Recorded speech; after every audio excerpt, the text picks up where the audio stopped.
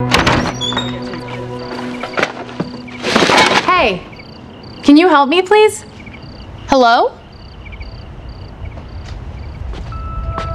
Is someone there? Yes, I just need a second.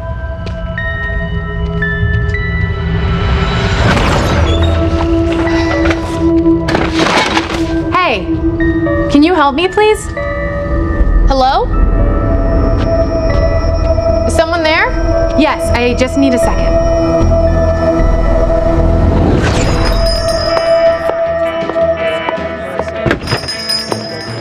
Hey, can you take a break?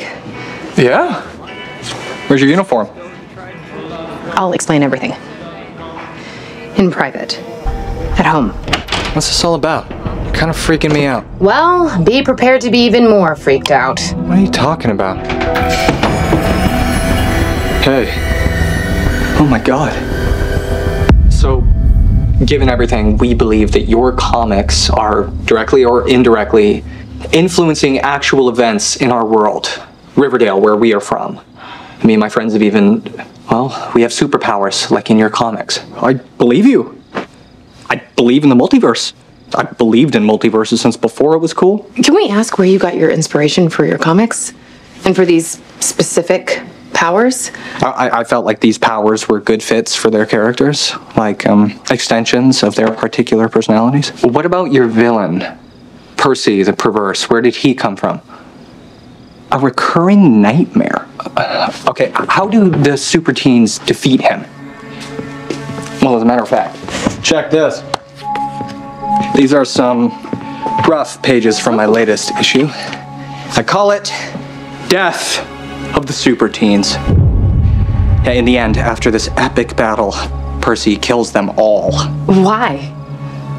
Why would you write something so bleak and nihilistic? Well, honestly, it was kind of a deal I made.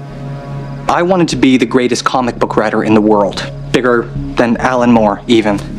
And it worked. But in exchange, and I was kind of tricked, but I agreed to only write stories of a certain type. Grim ones. Ones that would ultimately darken the world. What kind of person would offer you a deal like this? A guy named Mr. Cypher?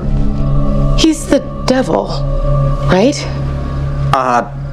Yeah, basically. Jughead, my friend in the suite hereafter, warned me about someone named Cypher. Where is Cypher now?